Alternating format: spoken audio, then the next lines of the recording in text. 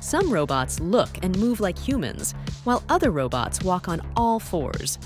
Quadrupedal robots have typically been trained to resemble the movement of dogs, but researchers at Georgia Tech believe these robots should be able to imitate human behavior as well, and they do this through motion capture.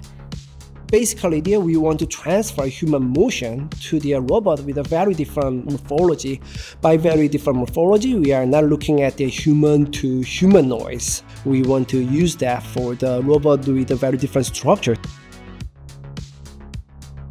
By using a public dataset from the video game company Ubisoft, the researchers can train the robot to move in a more human-like way. Eventually, the goal is to reach a point where the robot can replicate human movement in real time. In some severe scenario, like if there is a disaster, human can remotely control the robot.